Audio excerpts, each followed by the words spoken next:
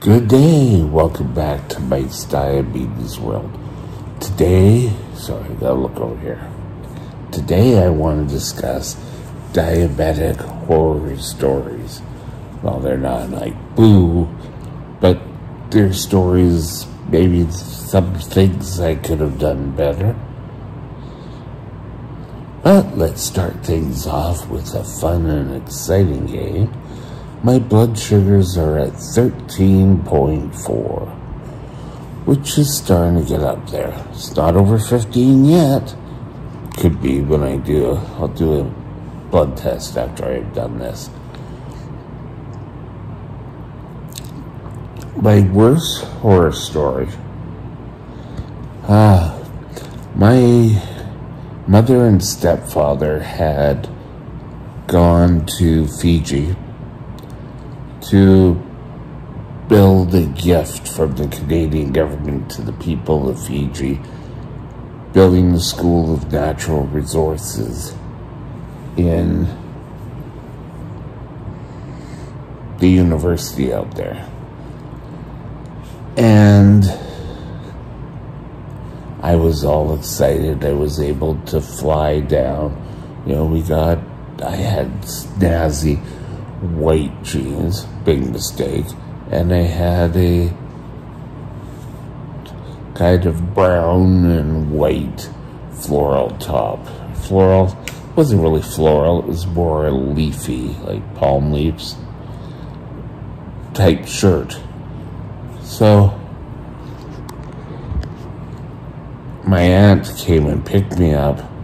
We went out to her place because she lives in Richmond, close to the airport.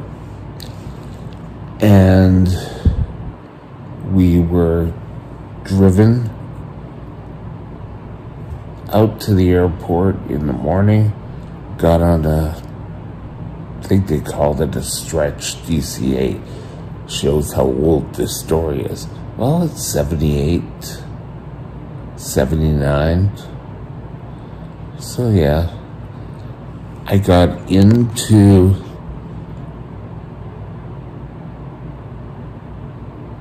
the plane, I sat down, and back then we had to refrigerate all our insulin. There wasn't cold packs or anything fun like that. And I flew out, and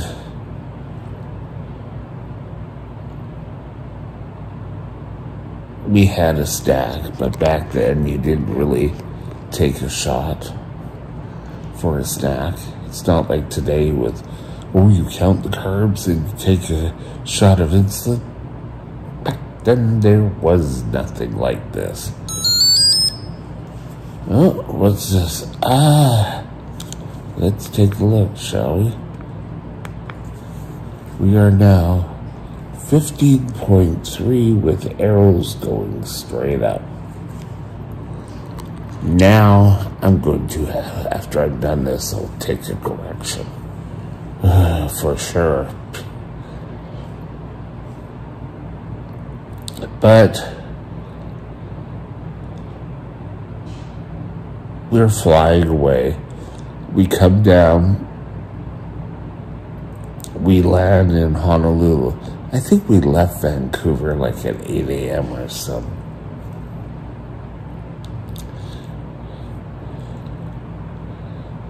Before landing, I had asked for my insulin back, and the flight attendant said, no, you don't have to worry about it. Just keep it in the fridge. So that was fine. I sat there. We could get off the plane, but I remember, they brought food on and everything onto the plane, and it was quite hot. I remember that. It's Honolulu, so yeah, subtropical, if not tropical. But the temperatures were getting quite warm, and I thought, it's a good thing I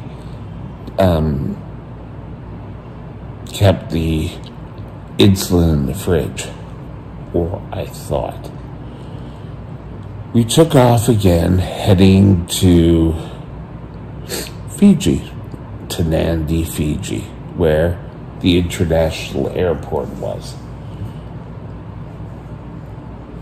Dinner or a lunch came out, and I asked for my insulin. I should have known something was up, because the flight attendant I asked went to take a look, couldn't find it, went back and forth, I guess, with checking the other galleys, and they couldn't find my insulin. Well, at this point, I'm starting to panic. And we got one of those messages over the PA. Is there a doctor or a medical professional on the plane? And I thought, oh, great.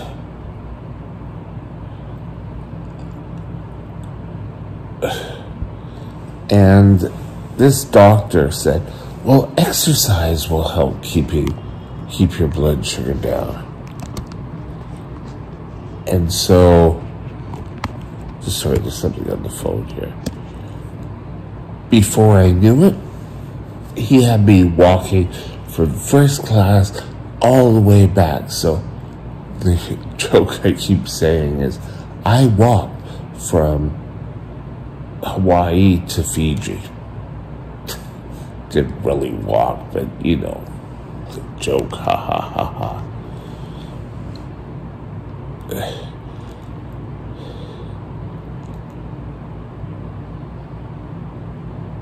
It was an experience. When I landed,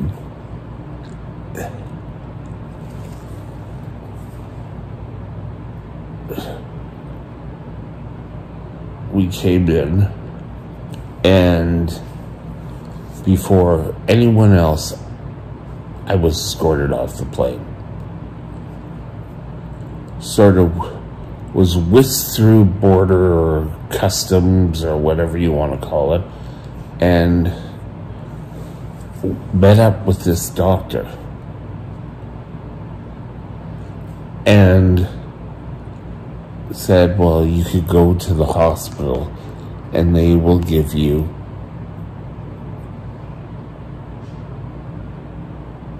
some insulin. So we found the hospital. I went in there, and there's cats all over the place. It's their pest control for mice. It was rats. I couldn't believe it. But, okay. They gave me the insulin. I left. At this point, I didn't know the difference between U40 and U100 and U60 or U80. So here I was using U100 needles on insulin. It's amazing I didn't get sick. But I kept going, and then I ran out of needles. And we saw a doctor.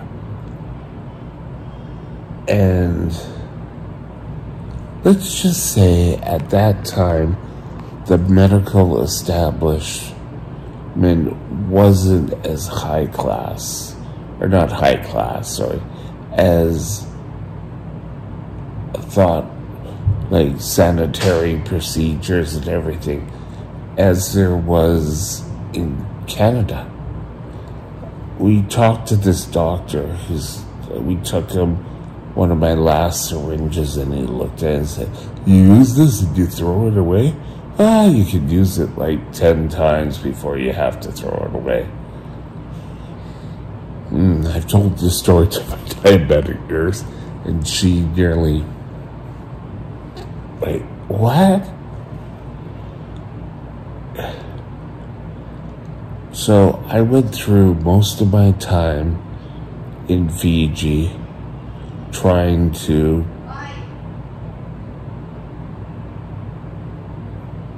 control the amount of insulin I gave, and we made it. But the minute I landed in Vancouver, I had to get more insulin. But another little part to this story was the airline finally said, okay, yeah, we admit it was our fault. So they contacted my doctor, and we got my regular insulin sent down from Vancouver to Fiji. And it was like, I put that in, the correct dose, and I started to feel like 100 times better. Oh my God. So my doctor gave a little bit extra insulin, which was a good thing, because we went to book my flight back, and there was no room for like another 3 weeks. So I had 3 more weeks in Fiji. Oh, it was such a tough life. But I had to get an extension on my passport. And I went, and they said, well, we have no entry for this number. And we had to go back to the airline to get approval to find a person working that night who remembered flagging us through, because I had to see a doctor. I don't really want to go through that again.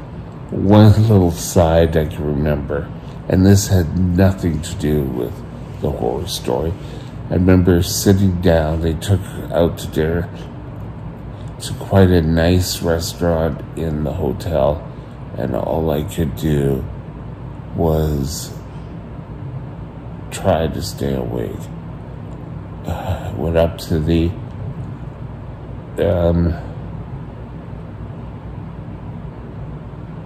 hotel room and passed out and slept. It was one of the best sleeps I've ever had, but that's my biggest horror story. Kind of fun one too, so I thought I'd tell that one. Let me know your horror stories. My email, I think, is probably up there. And we'll talk to you later. Bye.